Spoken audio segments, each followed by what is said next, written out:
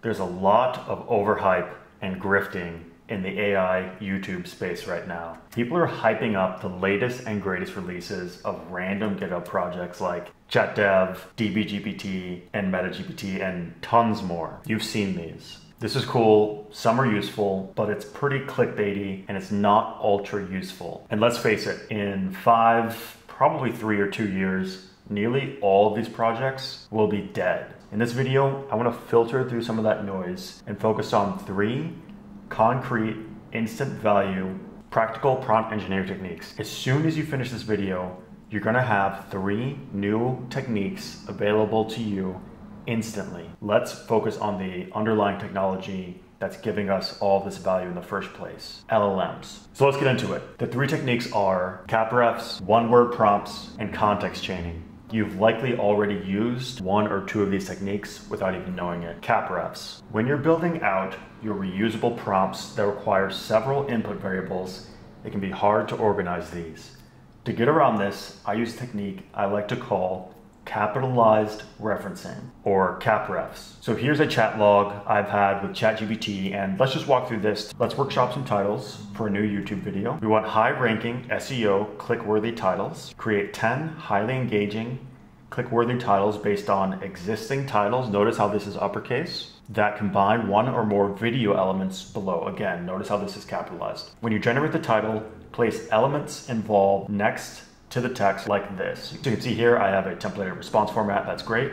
And then here's the magic. I place the capitalized references in separate sections, and then I specify that variable with a list or a single item below. Then I specify the next capitalized reference afterward and specify all of its details. So as you can see here, I'm building out a prompt that allows me to create high-ranking SEO click-worthy YouTube titles. If you run a blog or you have a YouTube channel yourself, you know that this is a repetitious process and you want to get the ideas going as soon as possible. This is how you can use capitalized referencing to reference specific information in your prompts. Okay, so let's move on to another example. Let's talk about one-word prompts. There are many scenarios, especially when you're using GPT-4, where you just shouldn't overthink it. If you have a problem you want fixed, that's obviously an issue.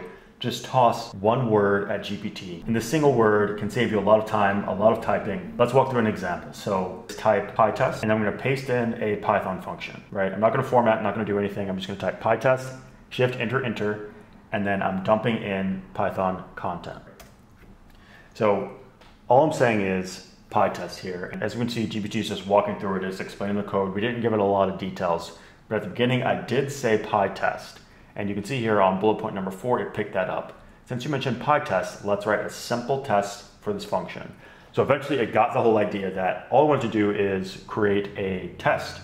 And as you can see here, it is building that test out. Just drop a single word in, paste in your content.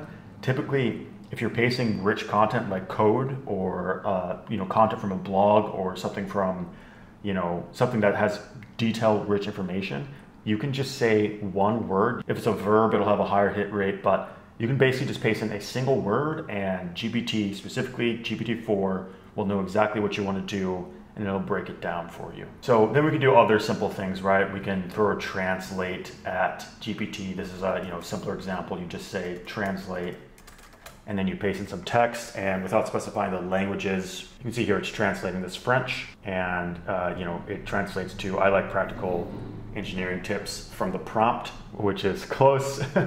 This is actually I like practical engineering tips for prompt engineering. So this is great, right? And then let's go ahead and look at one more example. We can do something like reword, and then we can paste in, for instance, this YouTube title. Then we can paste in, for instance, like a title or a phrase and just throw that in there. And you can see with just a single word, GPT gives us back a solid response. The great part about one-word prompts is that typically GPT responds in a similar manner. You can see for both the reword and the translate, it just responded in a really blunt, forward way without producing a lot of text, right? We had a lot more going on here when we dumped in some code, And I think that's pretty typical. GPT-4 especially, it tries to walk you through everything, and that's really great usually. It's nice when you get some of these shorter prompts using the one-word technique, and it just kind of responds with the information that you're looking for. If you guys are enjoying these concise, practical tips that you can get value out of immediately, like and sub for more. On this channel, we focus on real, tangible, in the field AI tools, tech, and techniques. Speaking of techniques, let's finish with the final technique. I think this one's really cool. Let's start with the fresh chat window here so you can know that there's no tricks, there's no memory happening here. This last technique is called context chaining. You know that moving fast is the key to engineering success, and just success in general. We all have 24 hours in a day, but some of us get more out of those 24 hours than others. How? Because they're moving faster. They take one swing and they cut 2 trees. Context chaining saves you time and lets you communicate the contexts that are relevant to your prompts insanely quickly. So for example, let's type out a prompt in like a normal fashion, right? So I'm building a Python CLI tool. I want to publish it to test PyPy. I'm using Poetry, a management tool. How can I publish package?